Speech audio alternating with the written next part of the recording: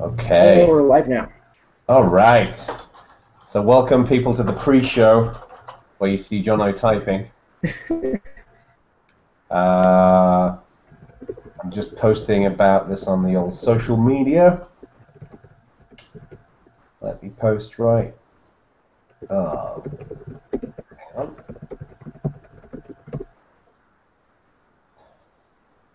Google Plus is more confusing than it needs to be. All right, let me post here.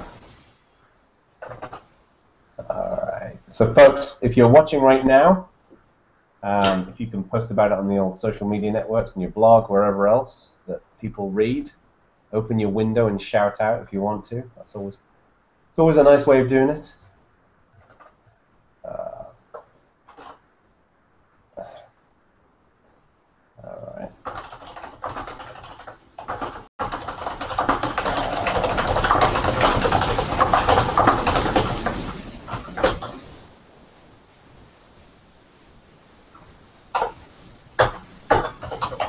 Okay. So let me see. So can you folks see? Can you folks see me? Just to double check the IRC channel. All right. Yes. Yeah. All right. It's 11 o'clock. So we might as well get started. So welcome everybody to the weekly Q&A session. For those of you who don't know me, my name is Jono Bacon. I work as the Ubuntu Community Manager. I lead a team of 5 awesome people who are out there building community in different parts of the Ubuntu community and beyond. The goal of this Q&A session is very simple. It's to just provide a means in which you can go and ask anything that you want. You can ask literally anything. You can ask anything you want about Ubuntu, about Canonical, if you want to ask me about my views on free software or open source or politics or technology or cheese or fluffy bunnies or trees. It really doesn't matter. Everything is completely welcome. The goal here is that everybody should feel comfortable to ask anything. I don't want you to feel like you have to fit in and ask something that's polite or anything like that. If you want to ask a really piercing question about something that we're doing, then go ahead. You know, the floor is yours. One of the things that's nice about this is that we ask you folks to join IRC. And I know that that's good because it kind of reduces, and it helps. If you want to ask a pretty piercing question, then it's easier to type it in than necessarily to be on the other end of a video cast. I'm not expecting Jose here to be asking me any mean-spirited questions. Part of the reason for that is because he's just such a nice guy. And he's also built his little Ubuntu studio here as well. I mean, look at this backdrop. It's pretty impressive. So yeah, so everybody's welcome to ask anything they want. It's very simple how you ask a question. All you need to do is type in the word question in capital letters, and then your question, and then I can pick it out from the chatter. If you don't type question in capital letters, it's very likely I'm probably going to accidentally skip over it. So I'm seeing that some people are liking the T-shirt. So thank you. I actually got this from a member of the Kubuntu team, who's a guy on the Kubuntu Council, David Wonderly. He gave me this at UDS once. So thank you to the legend that is the Darkwind Duck. I think he might be just Duck now because he got sued by Disney or something for calling himself Darkwind Duck. I can't remember. Anyway, so stick your questions in, folks, and we'll get right to it. Also, just saying, do you see this? Oh yeah, just saying. Is this reversed for you? It looks. My wife bought me this. I'm obviously the best dad in the world. There's a special medal that you can get for it. Okay. Questions. Type your question. I'm seeing no questions. It's going to be a very short video cast if there's no questions. Aha! Dude. Joey, the legend. This is the same dude. So dude on IRC is Joey from OMG Ubuntu. And Joey asks, can you tell us more about the Ubuntu Core Apps project? So yeah, let me fill you in on this. This is something that we literally just announced just a few minutes ago, and let me give you the backstory of this. So on the 2nd of January, we obviously announced the Ubuntu phone, and we went out to CES and spent the week in Las Vegas talking to handset manufacturers and carriers about shipping the Ubuntu phone on their handsets, and we had a really fantastic week of meetings. Before we announced the Ubuntu phone, one of the things that we've wanted to do, and this is something that Mark Shuttleworth was very, very keen about doing, was work with our wider community to work on the applications that are running on the phone itself.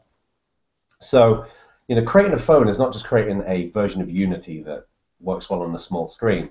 It's there's a lot of kind of underlying work that you need to do. You need to create an SDK, and we've released a developer preview of the SDK that you can get from developer.ubuntu.com. We obviously need the phone platform itself, and you need to have things like being able to get your applications from your desktop onto the phone. That's all part of the SDK.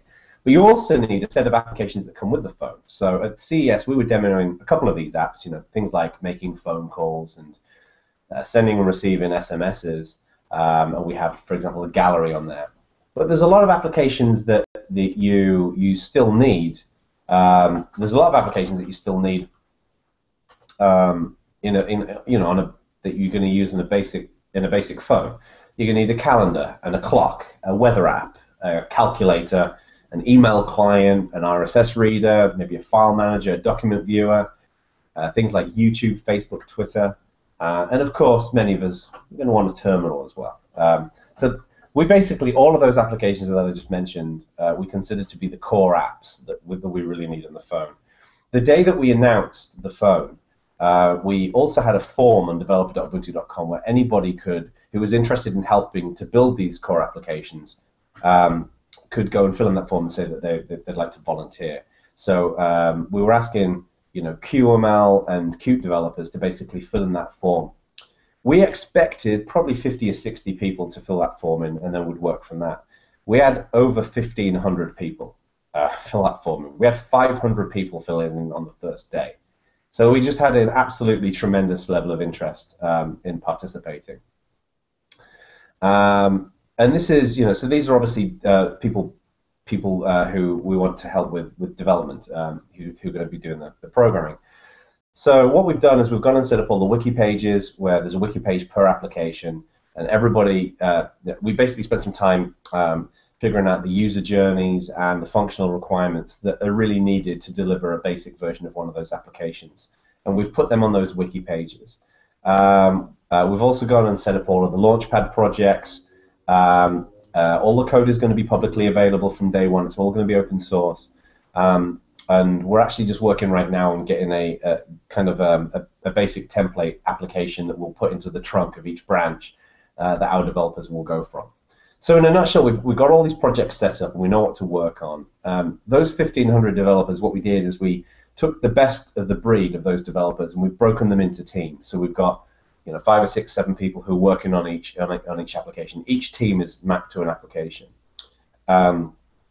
and we're inviting obviously people to go and participate and write code and develop those apps. Now, before you can really build software, it's always best to kind of get the design in place first. And this is also something we wanted to work with our community around. Some people have been a little critical of us in the past, saying people can't participate in design. Well, this is a good example of how you can. People have participated in design in lots of aspects of Ubuntu, but this is definitely an area where I think there's a great opportunity there. So we're using, some of you may be familiar with Balsamiq. This is an online mock-ups tool that you can use.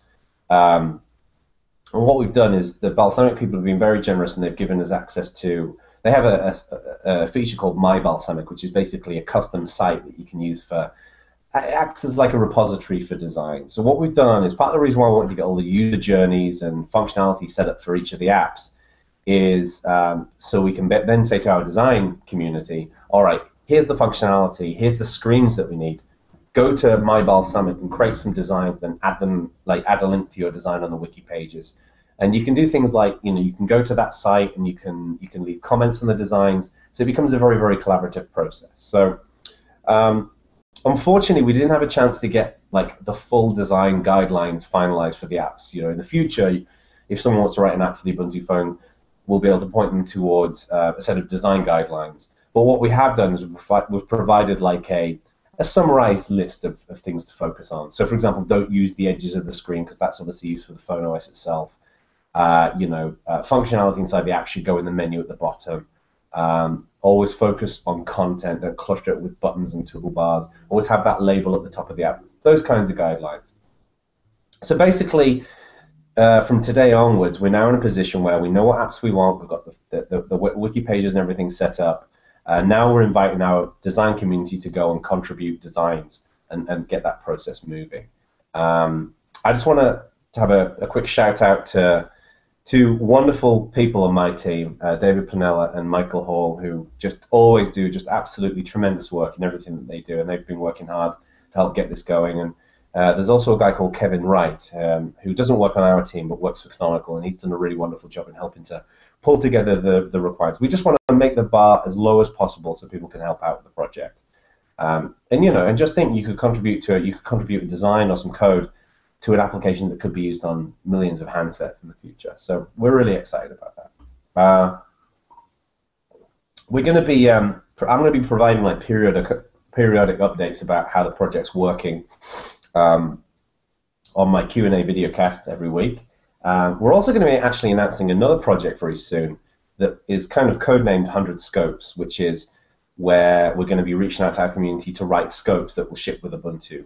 We've got like a new Scopes API that's going to be landing pretty soon that's essentially going to really significantly improve the user experience of the Dash and how scopes work. And it means that we want to ship like 100 scopes with Ubuntu, so the search experience is very, very diverse. But we'll have more information about that soon. Anyway, I know that was a bit of a long-winded answer, but I hope it gave you everything you needed to know, Joey. Randall, RRNW exec, the legend that is Randall Ross. What's the biggest Ubuntu news that you've heard this week? This week's been a pretty pretty good week for Ubuntu. We've had a lot of stuff going on. Some of you may have read about. Obviously, for me personally, it's the Core Apps project that I just mentioned is a big deal. Also, probably the biggest news that's hit the headlines, I think, has been this discussion about Ubuntu being a rolling release. And I just want to take a second in a moment to just give a bit of background information on that, because I think, I've seen that the Fly-In V, which is, by the way, an incredible neck and also an incredible guitar, has asked for my opinion on the rolling release. So I want to attend to that. So I'm sorry, but this is going to be a bit long-winded. But I want to give you folks all of the information that I have. So one of the things that we've been doing, as you know, is we break Ubuntu into 6-month release cycles, and it's not just a good way of delivering software, but the 6-month cycles are also a good way in which we can plan what we want to do. So we'll say, we get to the Ubuntu Developer Summit, we'll say we want to deliver these features in a particular release. So as an example, 13.04, we're improving the Dash Scopes service. We've obviously, announced the phone. There's going to be improvements made to various aspects. So we define these things up front. Now, some projects and some areas that we want to improve take longer than 6 months. So what we tend to do is we tend to then think in LTSs, and our long-term support releases come out once every 2 years. So the last one was Ubuntu 12.04. So when Ubuntu 12.04 came out, some of this long-term work that we think of, we've been thinking within the context of Ubuntu 14.04. I got together with, I'm a member of the Ubuntu engineering management team that's on the Ubuntu team at Canonical, and I got together with a bunch of my fellow engineering manager colleagues in Portland for a week, and we spent some time thinking about this kind of bigger picture of how we want to essentially manage Ubuntu engineering. And it's really broken into 2 areas. One is how can we improve the quality of Ubuntu in general, and how can we optimize the Ubuntu engineering process? Some of you who just users of Ubuntu will probably be pretty unaware of a lot of the work that goes into just getting a release out, and we want to optimize that as much as possible. So I just want to make it very, very clear up front. There's no confirmation that we're moving to a rolling release. It's not been decided. What we basically did at that meeting was we sat down and we assessed the things that we feel like we need to do to generally improve the quality of the Ubuntu engineering process. And we found a few things. So one of them, for example, is delivering applications into the Ubuntu Software Center is complex and hard, and it is, part of the reason for that is because, we ship Debian packages, and Debian packages run as root, and that means that we have to be very careful in how those packages are assessed. Another element was the way our archives are laid out. I won't bore you with the complexity, but the way our archives are laid out doesn't make a huge amount of sense. Things have changed over the years. In the old days, everything in name was considered officially supported by Canonical, but these days, really a subset of, we want to be able to identify things in main that are supported by Canonical, but other things that are main, pieces of software that we want to focus on as well. So we have some archive reorganization things we want to change. Another element is the release process is very complicated. So right now, a lot of manual work needs to happen when we want to cut a release. If we say, okay, we're going to release Ubuntu 12.04, there's a set of manual steps that our release team go through to get that out. And that, for example, impacts our flavors. I mean, our flavors, people like Kubuntu and Edubuntu and Lubuntu and Xubuntu and Ubuntu Studio, they rely on Canonical to a significant extent for their release process as well. So that means that when we change our release process, it impacts our flavors. And really, our flavors should be able to have control over their own destiny. So we had all of these different things in place.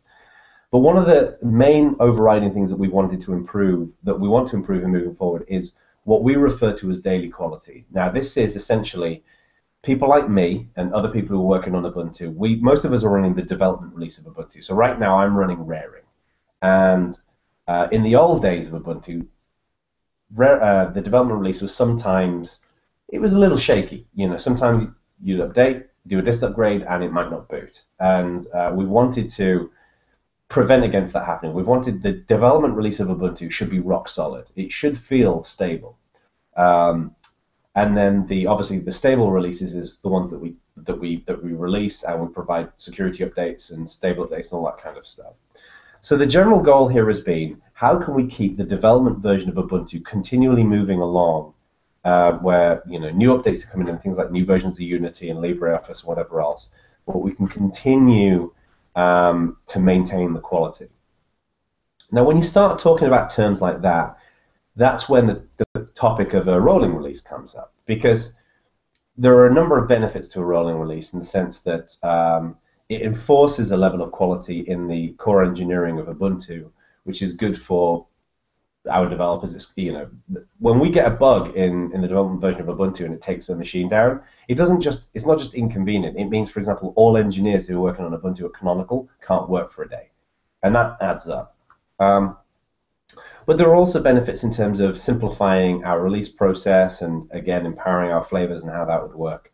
So essentially, my take on this is, I think a rolling release is brilliant. I think it's the right step forward for us to make. But what we've done is, all of the work that we identified that we want to achieve by 14.04 are the kind of things that we'd need to do to even consider rolling release. Like right now, today, if we decided to do a rolling release, it would be a bit of a disaster because we don't have all the pieces in place to do it. So the goal of the quote-unquote road to 14.04 was to basically put together all of the pieces that we need to help. So if we decide, in let's say the 14.04 cycle, we decide, yes, we want to go to a rolling release, at least we've then got the quality in place, we've got all the tooling necessary, the archive changes have been made, and we're then in a position to make that decision. So the summary here is, we're not confirmed that we're going to a rolling release, but we're putting all the pieces in place that we might need if we want to make that decision in the future. It's too early to decide on that right now. So anyway, again, sorry, long answer, but I know that there's been a lot of interest in this, and I hope that provides a bit more context. I'm going to drink something now. Okay, so let me see what the next question is.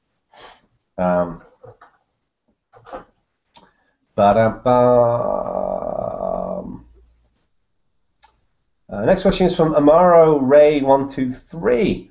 I heard rumors that Ubuntu is considering rolling release. All right, I've already answered that. Robin J, or rather a question, or rather a favor, please mention next time in which IRC channel I need to be. So all you need to do is go to the Ubuntu On Air website, and you should see the IRC channel embedded. You can just join it right there. So you don't even need to know. But if you want to join in an IRC client, it's Ubuntu-on-air. All right, folks, keep your questions coming in. I've noticed that the questions have stopped. So keep them coming in, and then we can make sure that I can get through everything that you need to know about what we're doing in Ubuntu. Next question is from Pamibo. Do you think that we will see an Ubuntu Phone OS on a tablet someday, like Android and iOS? So yeah, the tablet is something that we're interested in. It's something that there's been some work going on inside of Canonical around that. So you can expect to see the introduction of a tablet interface at some point in the next couple of months. We're definitely interested in it.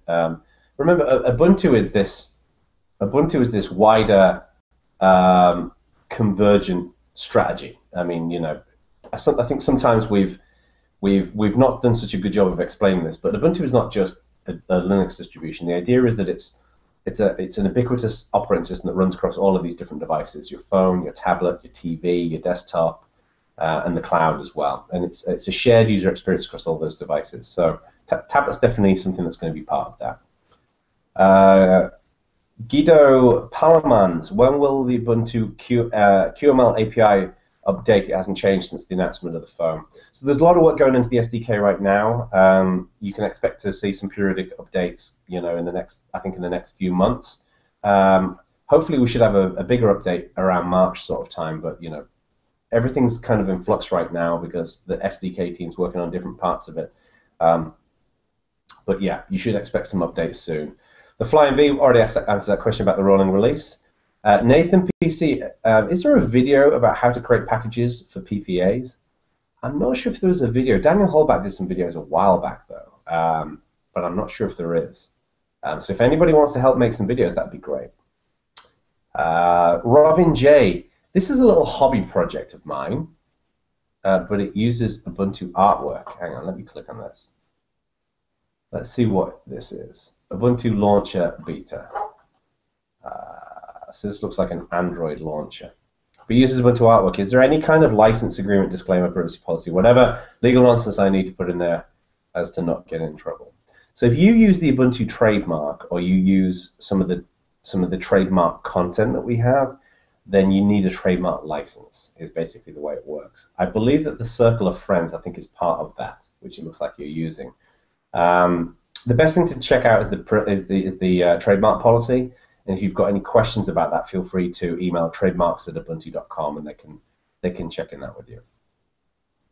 Greg F. Martin, is QML the primary language that's being focused on right now? Certainly for the phone, QML really is. I mean, we support HTML5, QML, and native OpenGL. For the desktop, we haven't really been focused too much on the desktop app developer program because we've been so busy on the phone.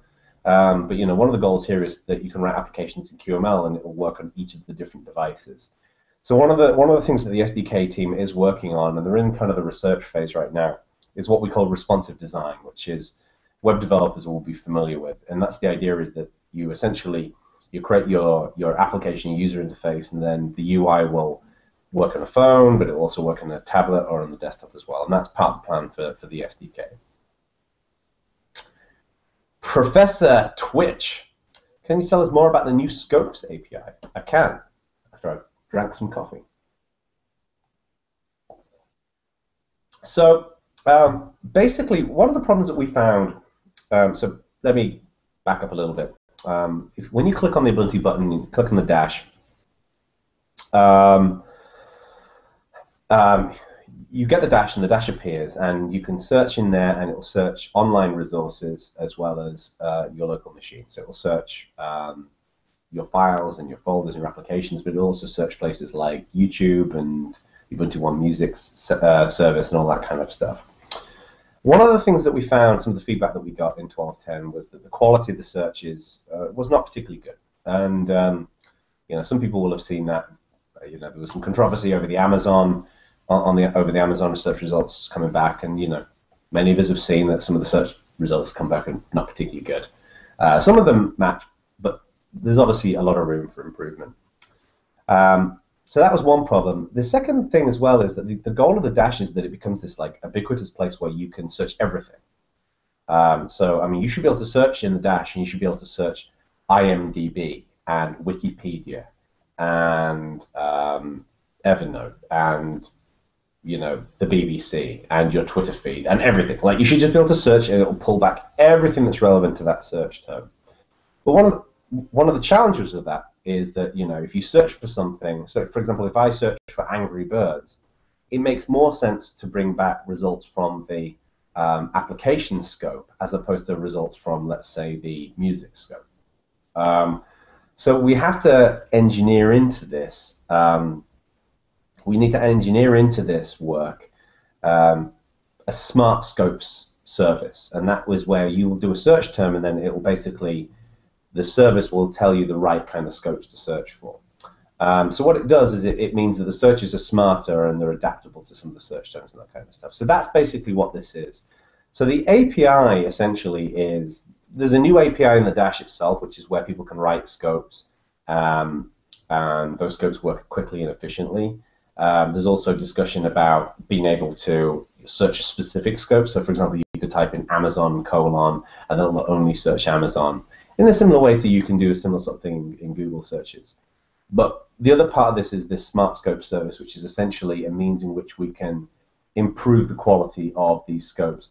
And it's also more efficient. You know, if you've got 100 scopes installed on your machine and you search for Angry Birds, you don't want to search all of those scopes. It's going to take too long. So the Smart Scope service will essentially say, you should search these scopes, and they'll bring back the best results. So that's basically how the API is going to work. We're going to be, just so you folks know, we're going to be providing a lot of detail about this. There's going to be a full spec that's going to be available online. We're planning on doing a Google Plus discussion. This wasn't something that we were able to discuss at UDS. We didn't have time to get this ready. So in the absence of a UDS discussion, we're actually going to have a virtual UDS discussion, which will be a Google Plus Hangout, where we're going to have some members from the community and obviously the engineers who've been working on this. So there'll be a full spec that explains how all this works. There'll be a Google Plus session. And then if there's any other queries or content that people are unsure about, I'll be obviously doing my usual Q&A. I might do a special Q&A session, bring one of the engineers on, so if anyone's got any other questions. So that's basically how the API works. All right. Flying Pig. Are there any plans for a core apps project for the desktop? It seems that GNOME and Unity are drifting apart more and more. Nautilus gets worse with each release. Would also be handy to have one source tree for all form factors. So yeah, so part of the goal here is that even though the core apps work is obviously it's focused on, on the phone, when we have the responsive design features built into the SDK, then it should be pretty straightforward for those apps to work across all of the different devices. So it will work on the desktop as well. In terms of a specific one just for the desktop, we don't have any current plans for that. A lot of the core apps we already have. Things like Rhythmbox and Firefox and whatever else.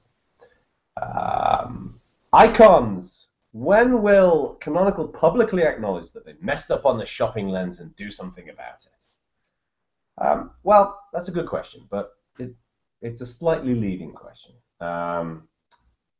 So let's break it into a few parts. One is the delivery of the software, and the other is the delivery of the policy around how it works. So the software itself is, being able to search for something and bringing back good results in terms of Amazon. I personally would agree with you that the implementation is not good. It doesn't work particularly well. In some cases, it works. I mean, if I search, I'm really into barbecue. If I search for smoker, it will bring back results of smokers that I can buy on Amazon, and that's good. But it also brings back some bizarre French trance albums and whatever else. So it could definitely be improved, and I think Canonical, will openly accept the fact that the implementation can be improved and will be improved with this new API. We then have the policy, and we have things like the opt-in, opt-out debate and the privacy debate and all that kind of stuff. And there's a few different perspectives here. Personally, I think we're doing the right thing by leaving it switched on, because we've always said that the best features in Ubuntu should be on by default. Some people have a different viewpoint, and that's fine. There are the important thing to remember here, I think, is that we've been responsive to a lot of the feedback. So some people said, why isn't the traffic encrypted? And that was, why isn't it clearer that the dash is online and search is online? And in Raring, if you hover over the Ubuntu button or you click to enable the dash, it now clearly says search is locally and online. So we've made a series of there's a series of responses that we've made to some of the feedback. One of the mistakes that I think Canonical did make here that there's been quite a bit of internal discussion about resolving this is landing something and then there's still stuff to do on it. So one of the problems with this whole scenario was that the support for Amazon landed, but it was half finished, and the community were under the impression it was finished. And there's this disconnect between some members of our development community and our enthusiast community. Our enthusiast community will read a news story on OMG Ubuntu or I Love Ubuntu or whatever, and see that this new feature landed in the development release. And our enthusiast community often presumes that therefore it is complete. Here's the deal. In Ubuntu, just because it lands in the development release, it doesn't mean it's finished. In many cases, it's not finished. In many cases, it's landed, so we have a first cut and we can go and improve it. But we should have improved the messaging and the discussion around that. That's the reason why for the new API, there's going to be a full spec, there's going to be the Google Plus session, all that kind of stuff. So I don't think it's fair to say that we messed up. I mean, I think the Canonical definitely made some mistakes, but there was also just a tremendous amount of bile flowing around that whole discussion. And my view, as has been the view of Canonical for many years, is if somebody's got constructive, detailed feedback, then we love that. Like a great example of that is Alan Bell. Alan Bell had some criticisms. Alan Bell has been a member of the community for many years. He had some criticisms, but he shared his criticisms non-emotionally and constructively. And what happened, but then you had some people who would come to my blog or wherever else, and they'd be screaming bloody murder in these comment boxes. Just to be quite clear, I mean, that kind of feedback, people ranting and raving, that's not helpful. It doesn't kick off a discussion or a debate to help resolve the issues. So if some of you, here's a tip for the future for some of you who some of you who may see some controversial things that we do. If you see something that you don't like that we do in Ubuntu, if you engage with the development team or with Canonical or whoever in a constructive, non-emotional way, then that feedback is listened to, it's cared about, and it's taken into account. If you go and rant and scream and call Mark Shuttleworth this and call me that and call Rick Spencer this and that, then it sounds like a child screaming from a kindergarten, and that kind of ranting and raving doesn't really help anybody. So so constructive feedback. There was some constructive feedback, obviously, from the whole Amazon thing, and that was really taken into account. I mean, there was meetings. I had multiple meetings with people inside of Canonical where we went through and read the feedback line by line, and it influenced the engineering decisions that were being made. But people ranting in the comment box, he was ignored.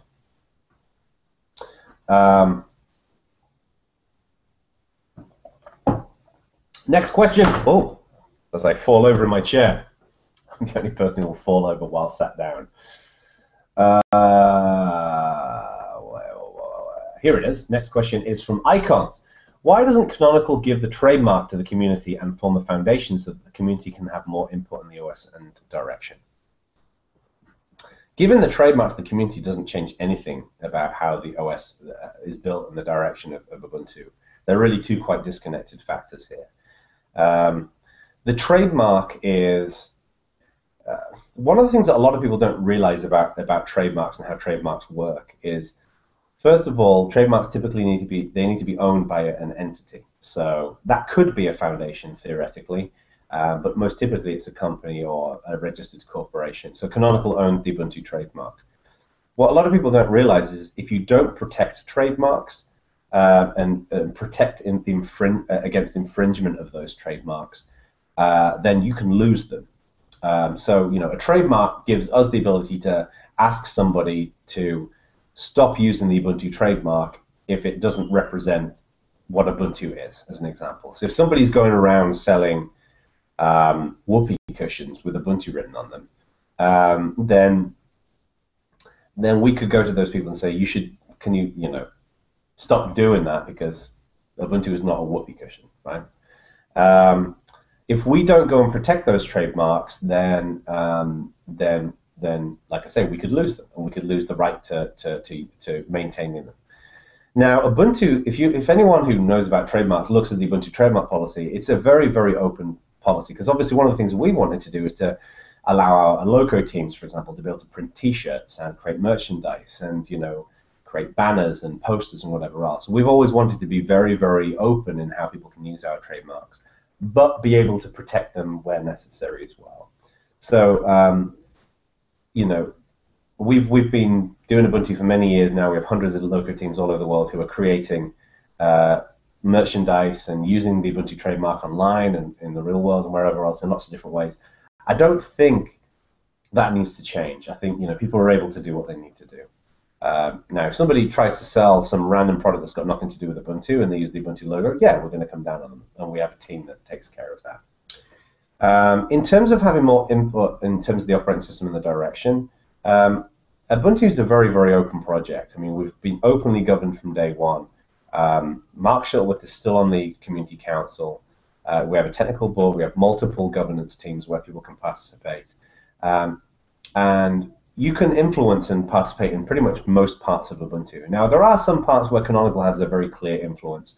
Traditionally, Unity has been a good example of that. And that's one thing that my team and and the engineering management team, we're trying to fix. We're trying to improve the where people can collaborate in different parts of Ubuntu in terms of those specific canonical pieces. But if you want to influence, if you want to get involved in the foundations and the desktop layers, or you want to help out with sound and video, whatever it might be, then just come and help. There's always stuff that we can find for people to do.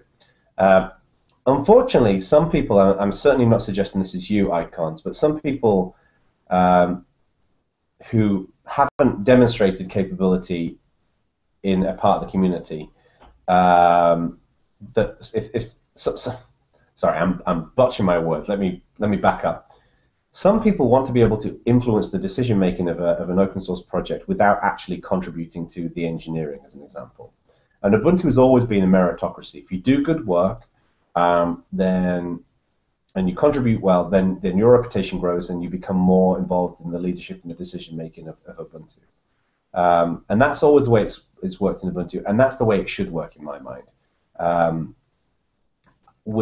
would be resistant for us to try and create a system in which people who don't actually contribute to Ubuntu can just dictate how Ubuntu should move forward and change and grow and whatever else. People who help to influence where Ubuntu goes have really earned it, and I think that's the right way in which we should do it. Cormac W8KWA, any word on when they're going to do theming work with the Unity desktop? I don't know. I mean, theming has been something that's been discussed in the past. To be honest with you, it's a real low priority. I mean, we've just released a phone. There's work going on with the TV. There's work going on in lots of aspects of Ubuntu in terms of how the engineering works. And we already have a nice theme. It's one thing. One of those. There's millions of things we'd like to do that just have a pretty low priority that require staff time. So, unfortunately, that's on the lower priority list. Professor Twitch, Mark talked about applications having a phone face and a desktop face. Is there a plan for the Ubuntu phone core apps to be the phone face to the existing desktop apps such as Events, Gcalc Tool, etc.? No, that's not the plan. What Mark was talking about there, sorry, my coffee's getting cold, let me just sip it. What Mark was talking about there was what we refer to as responsive design. I mentioned this a little bit earlier on. This is where you can create an application. Let's say you create the calendar app for the phone, and then we can ship a UI that works on the phone on the smaller form factor that's familiar with the edges. And then you can also ship the same application with a different skin, essentially, that will work on the desktop or the tablet or the TV or whatever else. So that's basically what it's referring to. In terms of applying that to the existing desktop applications that we ship, such as LibreOffice and Events, um, that will be a tremendous amount of pretty ugly engineering. Creating a QML UI for a GTK and GObject application would be a bit of a hack, to say the least. And even then, even then, you'd have things like if you want to, if you click open to open a file dialog, you'd probably get the GTK file dialog when you really want whatever custom file dialog we've got, for the platform. So it really wouldn't work. And then you've got the performance issues. One of the benefits of building applications designed for a phone is that we can optimize them for phones, and that means that they run blazingly fast on the desktop. So no, I don't think we're going to do that. Randall asks, there's been a thread recently on the Ubuntu phone mailing list about partnering with a fair trade phone handset manufacturer. The idea will be to get Ubuntu deployed on a hardware platform that more closely resembles Ubuntu's ethos. Any thoughts on pursuing this idea? I think it's a fantastic idea. I haven't seen anything discussed about it, but I'm completely supportive of the idea, and I think Canonical will be, supportive with that as well as one of the potential handsets. Aeon Wanderer, any clues about customization on the Ubuntu phone? So there's going to be a set of settings that you can configure, and we'll also have the indicators at the top of the phone that you can drag down. So yes, there is customization going to be available. But beyond that, that's all I know. Pemibo, will we see more tutorials for Ubuntu Phone OS and Ubuntu Desktop in the future? I like the ones on developer.android.com or the video you did on developer.ubuntu.com, that little browser. Those help me a lot. Yes, the plan is we're going to do more of those. We're really, we've kicked off this year to it's really got going pretty early. We started the phone thing on the 2nd of January, and my team's been busy working, getting the 100 Scopes project ready and getting the Ubuntu Core Apps project ready. There's going to be the API lot, the Dash API work that we're doing. There's so much stuff going on right now that we've been almost in this compressed state. So when things lighten up a little bit, we can get to getting some more tutorials online. Kev Quirk asked about the rolling release. Already covered that earlier on. The good news is that this video cast has been recorded. So if you missed it, you joined late, then you can go and check the recording afterwards. You can go to youtube.com/Ubuntu on Air. You'll be able to subscribe to see when we have new sessions and check for past sessions. Absolutely. Jamesh asks, is QML, JavaScript, C++ now the preferred way to develop for Ubuntu Desktop also? Not really. I mean, we haven't really... At some point, we will have a recommended SDK for the desktop. My inclination is that it's probably going to be Qt and QML. But right now, we're just inviting people to write software in whatever is supported in Ubuntu. So, GTK, C#, whatever else, that's all good. Popey, my son Sam knows you as Daddy's friend who always wears flip-flops. Yet in recent photos, you're not wearing them. This upsets Sam greatly and makes me look like a terrible father. Why aren't you wearing flip-flops? Thank you, Popey. I haven't been wearing flip-flops recently because it's been a bit cold out in California, and now I've been living out here for 4 years. I'm a sensitive Californian type who needs my probiotics, avocado, and moisturizer. Actually, that's a lie. I don't have any of those things. So yeah, no, I've just been wearing shoes while it's been a bit cold, but I started wearing shorts today. The flip-flops came back a few days ago, so don't worry, Popey. You will once again be a father in the eyes of your son. Not necessarily a great father, but at least not a terrible father. So, icons. Will Canonical at some point better recognize top community contributors and do more to support low-code? It seems Fedora better supports its communities with resources. I think we've been generally done a pretty good job in terms of supporting low-codes. I mean, the challenge we've got is that there's so much work going on, Let me put it this way. Just because some work isn't happening doesn't mean that we don't care. We've just got to prioritize. And, my team has traditionally worked a lot with low-code teams. And we've been so busy focused on the app developer program and the engineering there and the phone stuff and various other places. It's really, it's there's always areas that we want to focus on, and sometimes we just don't have enough time in the day. Like I feel like perennially guilty about not being able to spend more time with translators and with documentation writers and with locos. So Randall, who's in the IRC channel, RRNW exec, him and I have a weekly call every Friday where we work together and plan out what we want to do with loco teams. One of the things I committed to for my team at the last UDS, unfortunately I wasn't at the UDS because my baby was about to be born, was I'm asking everybody in my team to include loco teams in the work that they're doing. And then we've also been working on things like the Ubuntu Advocacy Development Kit, and we've got some work that we're doing around loco.ubuntu.com and raising the visibility of some of the great work that's going on in the loco community in terms of blog entries. So Randall has kind of become this honorary member of the team to help do this work, I'd like to continue moving that forward. Unfortunately, in terms of getting my team to do more than that, we just don't have enough hours in the day right now. So icons, I sympathize with the fact that we should be doing more. If it was a perfect world, then I'd love to. If it was a perfect world, then I'd love to just hire a bunch more people. But it's not a perfect world. That was a weird noise. Dude asks, recently some developers of apps in the Ubuntu top 10 page chart have mentioned their low sales. Are Canonical concerned with the current sales figures for apps, or is it a case of getting people to use the software center more? I think it's a few things. I think we need to improve the level of marketing that's going on with these apps. We need to improve the use of the software center. We've seen some low figures on some of these apps, and that's something that the team that's managing that work, the consumer apps team, is aware of it, and they're currently looking into ways in which we can improve this. So hopefully this should definitely improve in the future. Flying Pig, will I be able to use Ubuntu TV on my Ubuntu desktop once it's finished? Hopefully, yeah. The way we'd like this to work in the future is that the Unity code base includes each of these different UIs. So if you were to plug your Ubuntu machine, for example, into a TV, then it would display the TV UI, that kind of stuff. So yes, you should be able to. Next question is icons again. California Loco says that you go to local events in your own state. Says you go to local events in your own state or even idle on the channel. Oh, I don't go to local events in my own state or even idle on the channel. Doesn't seem very supportive. Wow, icons.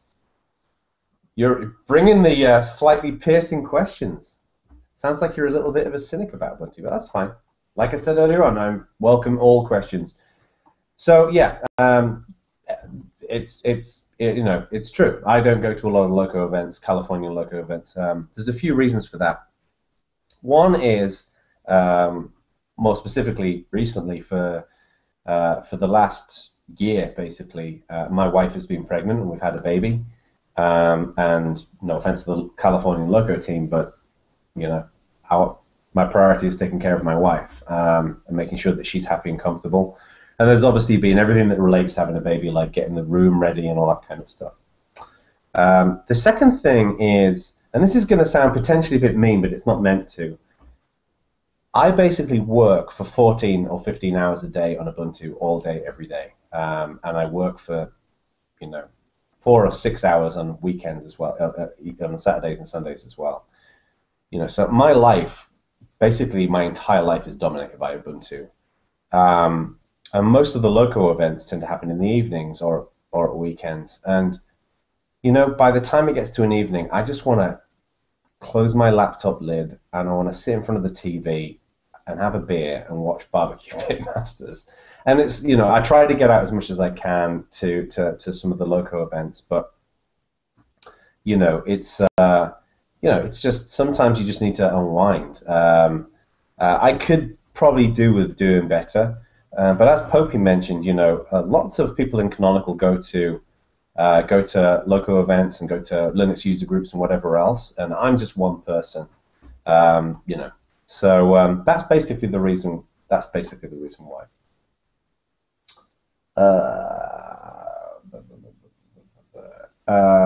Frugal Pie, is that periodic table complete? I think so.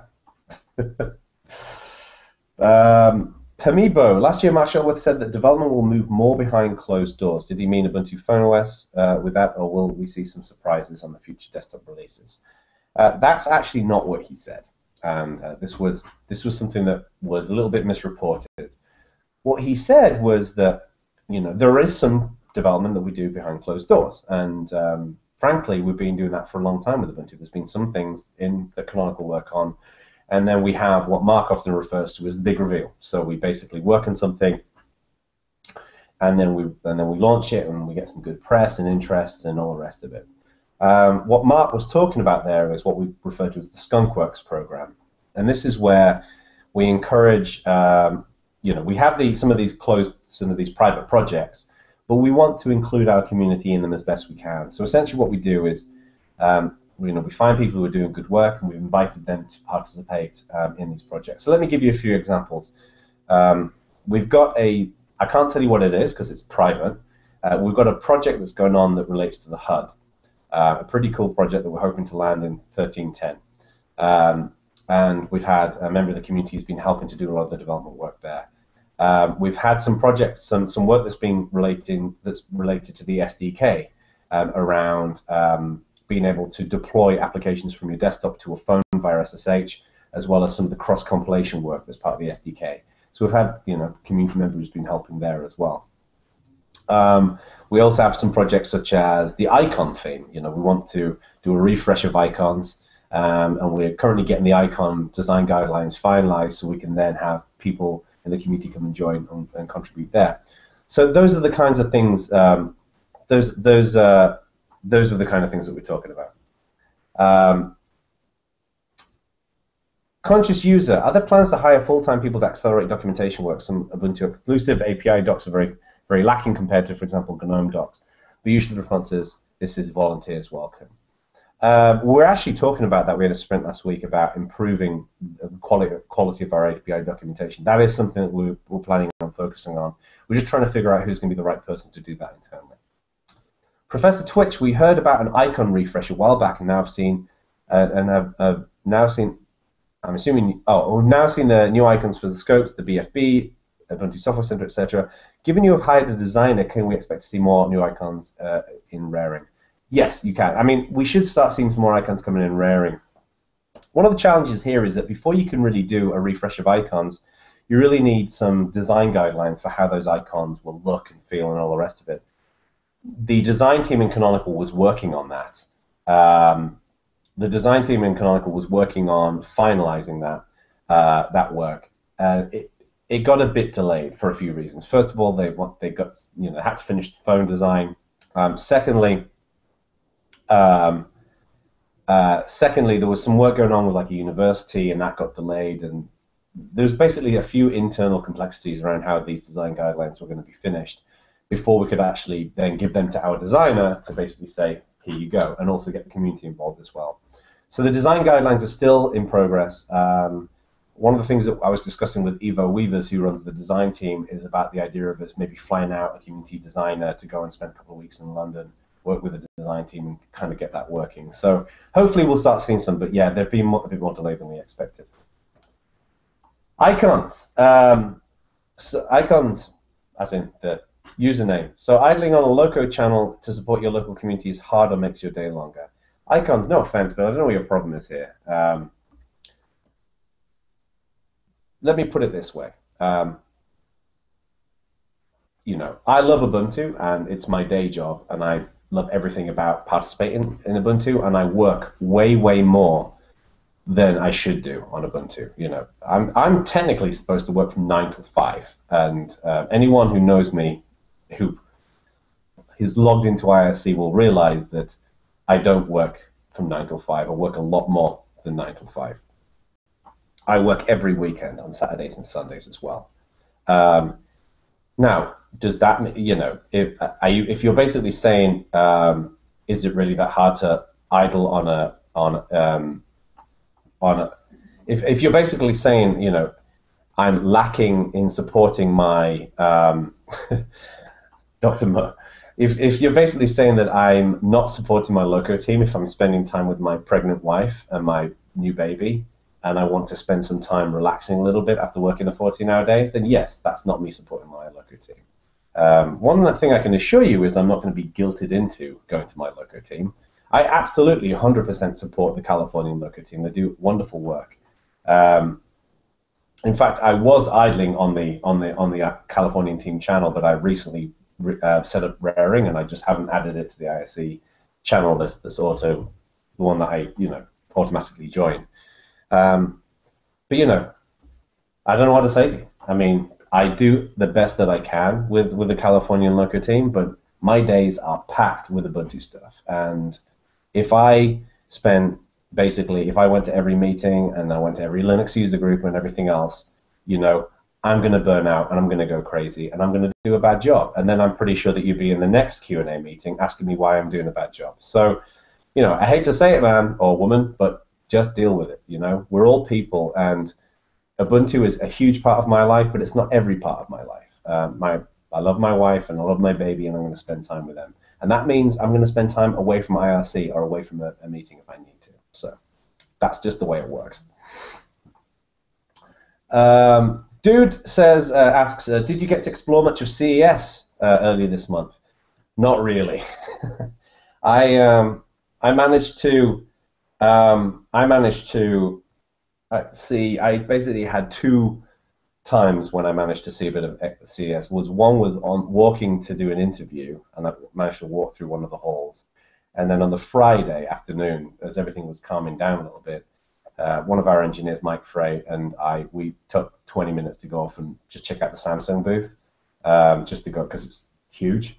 And other than that, I spent the entire time wedded to the booth. Cormac says, any guitar playing today? Unfortunately not, because I have a sleeping baby in the next room, and playing death metal is going to wake him up, and that's not going to make anyone happy. But I promise you, next week there will be guitar playing, if you want it. If you don't want it, then that's fine as well.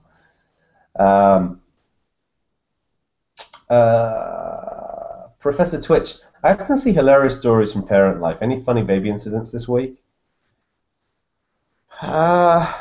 This week, not really. One of the things that's funny about our baby, Jack, he's a really good boy, and my wife and I are new to this. It's only 2 months old, but one of the things that he does is we call it the zombie. So what happens is he basically doesn't go, shall we say, for a couple of days. So he doesn't fill that diaper. And then what he does is because he's a good boy, he likes to save it up for us. And he likes to save it up good. And then he'll sit there and he'll make this like walking dead kind of like kind of sound. And we call it the zombie, and we know it's coming. And it's at that point you think, I hope I pulled out the little flap things on the side of the nappy or diaper, whatever you want to call it. And then just, boom, it's a whole world of pain right there in one place. Boy, does he go. So yeah, we love the zombie. Popey says I make the same zombie noise. Maybe. I do the same thing. I mean, we all do it, right? So we got 3 minutes left. Any other questions? Oh, Frugal Pie, will Ubuntu have any adverts in print, internet, or TV media? I think you'll probably see some. I mean, the problem with that kind of advertising, particularly TV, is it's insanely expensive, and it's just a better use of our resources to put that into engineering or other traditional marketing. But I think, particularly, I think when we get a handset deal or with a carrier or a handset manufacturer around phone, there'll probably be some co-marketing and all that kind of stuff as well. Okay. Any other questions? None of them. How does Canonical usually pick new employees? Well, like any company, you apply, and we just look how good you're going to be at your job, basically. It's like any company. Like, we just look for excellent staff. Aeon Wanderer, what's your favorite beer? My favorite beer is called Shock Top. I think it's a local brew around here. In fact, I think Popey had some of it. I hung out with Popey like a week ago, and I think he had some of it. It's amazing. RZYR, won't it be a good idea to set up a program for existing Migo, Symbian, QML developers? We have apps to port to Ubuntu. Actually, you know, we've been discussing that recently about making it easier for these other Qt and QML communities to, you know, to participate. The Zoltan, who's running the SDK team, is very keen to kind of like work with some of these other communities. So we're actually discussing ways in which we can kind of collaborate on that. But we don't have anything firm or fixed right now. Deshak, until now, Windows 8 has had very few success, and we know more and more manufacturers choose Linux. Do you think this is time for Ubuntu to have more success on desktop?